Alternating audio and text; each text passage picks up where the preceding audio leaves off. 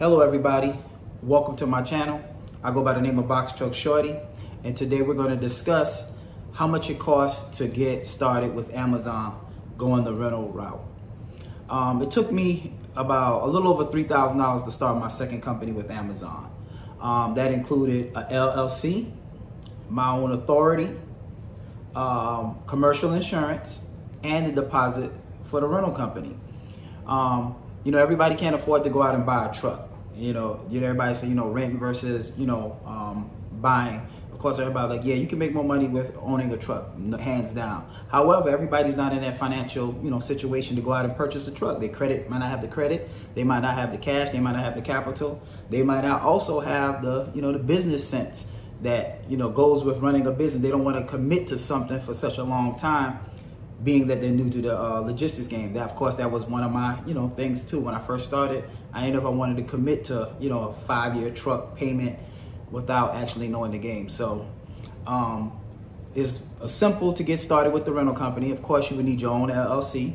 You would need your own authority. The process takes 21 days, no matter where you go, who you go through. However, if you're not familiar with, logistics, I recommend going through a third-party company. I don't recommend you trying to do your own, authority, watching YouTube, trying to figure it out.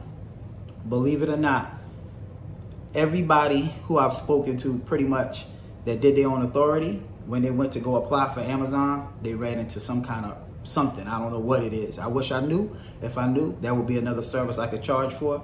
However, I don't know. So if you're not familiar with, filling out that paper, the BO3C, all the paperwork that's required to, get your authority, let somebody else handle that. Just like your taxes. If you're not, hey, you can fill out your own taxes, but if you're not good at it, pay somebody else to do that.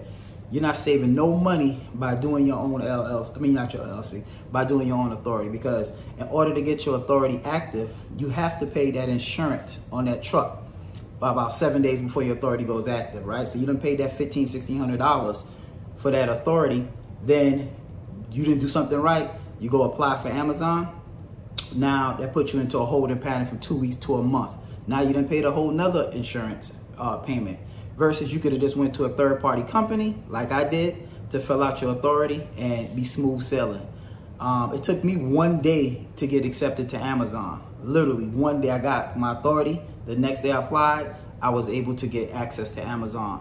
I started doing loads the next day. However, I've heard a lot of people, that's not happening. When they go to apply, they're getting that minimum, do not meet minimum requirements by Amazon, the little red box, okay? However, I know how to fix that. So contact me if you're having that problem. So basically, like I said, you need an LLC, you need your own authority to pull, and you would also need, commercial insurance. A lot of people ask me, that's another, question that I get, frequently in my consultation. What's a good rate for commercial insurance? Well, commercial insurance is based off of your driving record and your credit. So it's just like car insurance. It's based off those two things. If you have a bad driving record, your insurance is going to be through the roof. If you have a good driving record and, pretty decent credit, you'll get a fairly, decent rate. I have a good guy that's a broker. He doesn't work for no company. And actually he can get you pretty good rates. I might actually put his link in the description down below. Like I said, he's a broker, so he can shop everybody, through the marketplace and get you pretty much a good rate. But let's say an insurance is about $1,500. I've heard $1,500. I've heard people say $2,200. I've seen people say $3,000 a month. So it just depends on your credit, and it depends on your driving history. The last thing to get started with renting is you would have to put a rental deposit down on the truck. The way it works is, let's say, for example, you found a truck. It's kind of hard to find trucks. Let's say you found a truck on Friday. You go, they're going to ask you for like a $1,000 deposit. The way that $1,000 deposit, it's not really a deposit. It's kind of like it goes towards your first week of rental. So if you put the $1,000 down, it's not like they put the $1,000, they hide it to the side, and that's a deposit, and now you still have to pay for it going forward. That $1,000 is going for your next week going forward for your truck. So if you put, let's say for example, on Friday, you put $1,000 down at one of the rental companies, right? And let's just say that rental is $440, and then let's just say you use 200 miles. So your rate will be $600, right? 640 bucks. So the following week, they would charge you $640. They would refund you back the difference of your $240 and then charge you another $1,000. So it's like a piggy bank draw that you would have. So let's just say you went over your $1,000. Then they would just charge you whatever you went over, the $1,000, and then turn around and did charge you another $1,000. So it's like a draw, a piggy bank, if that makes sense. So you always got to have like $1,000 going for the next week. So that's pretty much the 4 things that's required to take the rental route: LLC, your own authority, commercial insurance, and a rental truck. So with that being said, I've had like a lot of people kind of pretty much ask me the same question. So I wrote them a little notes. A couple frequently asked questions that, a lot of my people ask me to address, I should say. All right, how long does the whole process take to get up and started? If you start today, the longest part of it is basically the authority is 21 days. It's a protest period. So no matter what, you start off in the beginning, you apply for your authority. A couple days in, 4 or 5 days, you'll get your MC, your DOT number. Once you get that, that's when I tell people, it's time to start, insurance shopping. So you're looking at basically about 30 days from start to end to be able to run with Amazon if everything is done correct. If you do it yourself, you miss something. It's a step that a lot of people miss. I know that I have to tell them in my consultation, but there's a lot of little steps that people miss trying to do it yourself. But 30 days is about the time it can take. It can actually be sooner than 30 days. Like me, like I said, the day my authority went active, literally the next day I applied for Amazon and I got approved. I know a couple people did the same exact thing. So it's about a 30-day process if you did everything right. So if you start now, guess what? You will be right on time for peak season. Peak season, as we know, peak season is around the corner. Same loads that we're booking right now is paying double. Okay. A lot of people, I guess, saw a couple of my other videos and said that I'm against against buying a truck. I'm not against buying a truck at all. Basically what I'm saying is if you're just starting off in logistics and this is something that you don't know or you're not familiar with, why would you go out and go buy a $35,000, $40,000 truck? You never did a load. You don't know how logistics work. You don't know how a load will work. You don't have a dispatcher.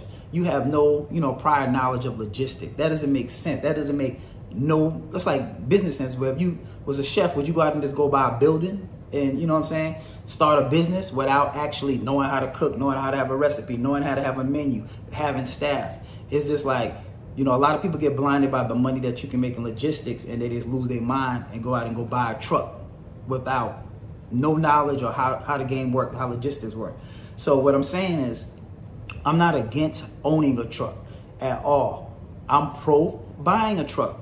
If you buy a truck, I just recommend if you're first starting off, start off with renting a truck. Test it out, see how it works. Guess what? If you like it, it's something you can do. You can keep, money coming in.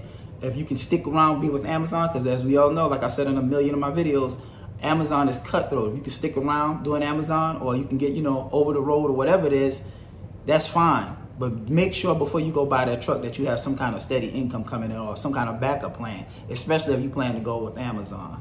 So like I said, I'm not against it. I am, however, if you're gonna buy a truck, buy a fairly late model truck. I don't say go out and go buy no old truck that has 400,000 miles on it and you're trying to go do 200 miles there and 200 miles back a day. That truck is not gonna last, it's not gonna work, it's gonna leave you on the side of the road. And especially if you're doing Amazon, it's a no-go. If you're doing over the road, I don't know, maybe you can get away with it. So if you really think about it, it makes a lot of sense to start off renting. Like I said, once again, I want to state, I am for buying a truck if you know what you're doing, if you got the hang of it, and you have steady income. It doesn't make sense to buy a truck and let the truck sit. You'll be surprised how many people I've spoken to or helped a consultant with that went out and purchased the truck before they had a DOT MC number, before they had insurance, before they knew anything about Amazon, before they knew anything about over the road, and the truck's just sitting. So it makes no sense to do that. So once again, pro renting and I'm pro buying. Hey, if you buy a truck, you own a truck, why you can't rent another truck? You can only buy but so many trucks. So let's say you bought a truck. You have one truck that you bought, you own. Okay, you the boss, you the CEO. All right, cool. Guess what? You can only make so much money with that one truck. It's just like a barber. You can only cut so many heads in a day. A hairstyle, you can only do so much. Guess what? You got to learn how to start scaling. Scaling is the name of the game. I'm going to change the game with that. Scaling. You got to learn how to scale a business. You don't want one barbershop. You want 10 barbershops. You don't want one hair salon. You want 10. That's the name of the game. There's a difference between being self-employed and owning your own business. Is a difference. I'll get into that later on. But, you know, like I said, you can scale even if you own a truck. Put a renter in there. Rent a truck, put a driver in there. Whatever you make is profit. That truck going forward should make enough money to pay for the driver, the fuel, the rental, the insurance. So whatever you made profit, let's just say for giggles, you made $1,500 profit that week off of that truck, renting that truck. Guess what? That's $1,500 a week you would have that you wouldn't make just by running your truck that you own. So $1,500 a week, $3,000 every 2 weeks. Guess what? That adds up $6,000 a month for just renting a truck that you don't have to pay no maintenance for. Okay. Well, you know, a lot of people, you know, gave me a lot of slack about that. Oh, you are paying for the maintenance. Yeah, you paying for it, but same thing when you own a truck, same difference. So what's another thing they said? Okay, yes, of course, you know, you don't have to own a truck to start with Amazon. That's what I kind of stated in the beginning. You don't have to own a truck. You can take the rental route. That's what I did. Can you profit with a rental truck? Yes, you can profit with a rental truck if you're paying the right price for the rental truck. If you walk off the street and you're paying $800 to $900 base pay for a truck, nah, you ain't gonna pretty much make no money unless you probably up north somewhere doing loads. If you're getting it for $600 to $650, you're still probably not gonna make a lot of money. But if you're getting it for anywhere from $440 to $450 a week, plus 10 cents, 12 cents a mile, yeah, you can do pretty good renting a truck without owning a truck. So yes, you can make a profit. I make a profit. So, and then like I said, it's all about scaling. For one truck that you might own, I might have to have 2 rental trucks to make what somebody that own one truck can make. But that's fine with me. I don't have no maintenance. I don't have to worry about that truck breakdown. I don't have to worry about it. I like that. I like when my money goes into my bank account, it don't leave unless I want it to leave. I like that. Let me see, what's another one? Misconception is that you can't make any money with Amazon. You can make money with Amazon. Of course you can make money with Amazon. I'm making money with Amazon. However, if you're not on the early access load board, you probably won't make a lot of money with Amazon. Most of the people that you see in these groups, Facebook, Instagram, whatever, excuse me, that's completely, you know, that's complaining about Amazon don't pay, Amazon don't pay, Amazon don't pay. These people didn't do their homework. They didn't do their research. They messed up. They don't have a lot of whatever it is to be on time. So because if you're not on time and you're not on the early access load board, then guess what? You're not going to see the good loads. That's anywhere. If you're not on early access, you're not going to see good loads nowhere. So there's no good loads nowhere if you're not on early access. If you're on early access, there's good loads everywhere. So that's a misconception. If you're on the early access load board, yes. I don't know if y'all are following me on Instagram, but it was a guy, you know, I did his consulting. He's in the Philly area. Man, he had one load of like, they was all like 200, I don't look at my Instagram, but it was like 200 and something miles. One was paying like 1,200, one was paying 1,500, and I believe the other one was paying 1,000. It's like $5 a mile, $6 a mile. Philly area, Midwest, New York, New Jersey, y'all got some crazy loads. What I've been noticing is just looking at the load board, I've started looking at a couple other places. Atlanta has the lowest load rates. To be honest with you, even being on the early access, Atlanta is like, you got the lowest trashy loads when I compare it now to when I see, because I used to think 550, 600 was a good load for going 180 to 200 miles. But now I see in Philly, nah, our loads are trash compared to their loads. Same thing with Chicago, Midwest area. Our loads are trash compared to those. So you can make money just depending on where you at if you're on the early access load board. Another question that I frequently get is, do you need a lift gate on your truck? Amazon states that you're supposed to have a 26-foot box truck with a lift gate. However, I've seen people get away with a 24 box truck with a lift gate. To be honest with you, think about it. I've been doing it since January. I probably did now, I think it was like 800 last month. I could have probably did 900 loads combined with Amazon. And out of those 900 loads, my drivers only had to use their lift gates twice. One time they went to somewhere in Alabama and whatever it was, the dock thing that they used was broken.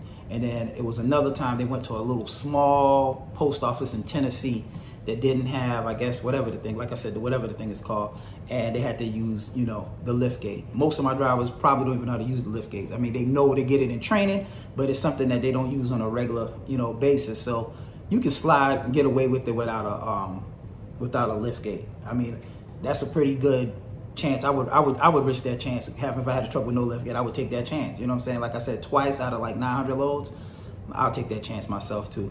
If I got there and didn't have a lift gate, I'd just be breaking down them boxes and pallets and getting it in the office. Another question that they've asked is, do you need a CDL? No, you do not need a CDL. 26-foot box truck, you know, the 26,000 and below, you do not need a CDL. It's non-CDL. Amazon don't do no background checks. A lot of people are like, oh, I have a record, I applied to Amazon. That's different. You're working for Amazon. With this Amazon Relay, you're a subcontractor. So Amazon, there's no background check or anything like that. They don't care what you did. They don't care what your drivers did. There's no background check on their drivers.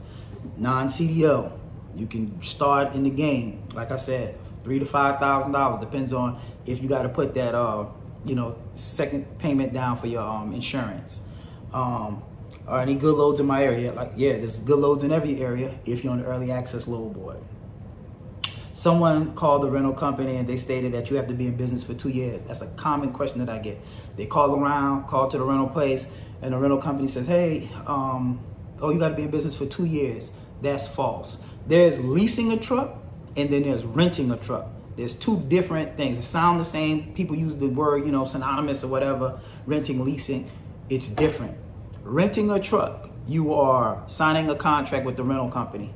Week by week, you have to make that payment. So if it's $600, $400, $1,000, whatever your rental rate is, however much you're paying, it's a rent 1 month at a time. They renew the contract every single week. Leasing a truck is you have a lease. You sign it for 2-3 years or however many years you decide to lease the truck for. Leasing, you do have to be in business for 2 years in order to lease a truck. From Ryder, Penske, Enterprise, any of those companies, is 2 years. Even if you go to Ideal Lease or a big company, then you have to be in business for 2 years. I ain't gonna say you have to. Majority of the ones I've known, you have to be in the business for 2 years. So that's I guess a misconception is that you have to be in business. So when you call and you said, hey, I'm looking for a box truck, you're not leasing that truck, you want to rent that truck. So if you say that, you don't have, there's no requirements to, like, you have to be in it for 2 years or nothing like that, because hey, I haven't even been in logistics a year. All the people that I went through my little starter pack program, they haven't been in business for a year. So that's not true. What else I want to discuss? Oh, we have a new poster truck feature that just popped up. I think today was my first time actually even seeing it. It's called minimum stem time and poster truck. Basically, it's stating that a lot of people have been messing up with poster truck, where poster truck will book a load and they wasn't able to actually get to the Amazon site in time. So let's say, for example, you have your poster truck from 11 o'clock at night till 9 o'clock in the morning, and it's 1 o'clock in the morning, and then poster truck book a load for you at 1:30 and you are an hour away from Amazon. There's no way you're gonna make it. It's a guaranteed late or possibly a rejection. Well, now they have a feature on there where you can put 1 hour, 2 hour, I don't know if it was 3 hours, but how much leeway you need if they book that load, how much time in advance you would need to get to Amazon. So that's a neat feature. I like that feature. I really do. So if you're an hour away and you know it's an hour away, and let's say you put from 11 to 11 in the morning, after 11 o'clock, if it becomes 12 o'clock, it won't book you a load without giving you an hour notice. I think that's sweet. That was smart on Amazon part. That should really cut down on a lot of the rejections that people get, because we know rejections kill scores. It's almost impossible to fix. I only fixed a couple. What else we have on here? Peak season's around the corner. Peak season's about to start up. So if you start now, you have time to get in before peak season, which is around, next 30 days, we should start seeing loads pick up. Oh, another reason why I don't send my drivers, some people are like, why don't you send my drivers over the road? The reason why I don't send my drivers over the road is because, yeah, you can make a lot more money over the road, but my drivers love being home every day. My drivers home daily. That's priceless. All the money in the world can't, compare to somebody who wants to be home every day. I like to be home every day. I couldn't live on the road. It's not for me. So my drivers, they might not make as much as somebody else over the road, but they're home every day. Guess what? I might not make the amount of money if I sent them over the road. I could probably make a lot more money, but I would be running through drivers, and it's hard to keep a driver because everybody, you know, want to be home eventually. So unless you're a headhunter, I like, you know, my drivers like to be home. Once again, non-CDL, my drivers like to be home. Also, like I said, I'll state in another video, but there's a difference between self-employed and owning your own business. It's two separate things. With that being said, that's pretty much the end of my video. I'd like to let y'all know, you know, I still have my starter pack guide. I'm gonna always plug myself. I have a starter pack guide, step-by-step. It's simple. It's not a course. It's a simple step-by-step guide. Every step I took to get to where I'm at today, step by step. I made it for people that don't know nothing about logistics like me, who didn't come in with, you know, prior knowledge of logistics, and it's very simple to follow step by step. I also do 30, 60-minute consultations. You can book it on my link tree, boxtruckshorty.com. You can also pick up my starter pack guide at boxtruckshorty.com. I also have a 3-day training ride along. Most people mess up with Amazon in their first 3 days, because if you show up to Amazon, even if you don't book my 3-day course, don't show up to Amazon without being trained. If you show up to Amazon and only give you 40 minutes, I'll probably bet you majority of y'all ain't gonna get out there on time. It's very hard to be able to maneuver with Amazon, because Amazon, they're not gonna teach you anything. So like I said, I will also a 3-day driver training ride along. Most people do 2 days, they leave. I have a lot of out-of-towners that come in town and do it. It's located by the airport if you want to. Also, you can book that at boxtruckshorty.com. And that's pretty much it. So I'll see you guys next time. And as like my little slogan says, I'll see you at the top. All right, out from Box Truck Shorty. Take care.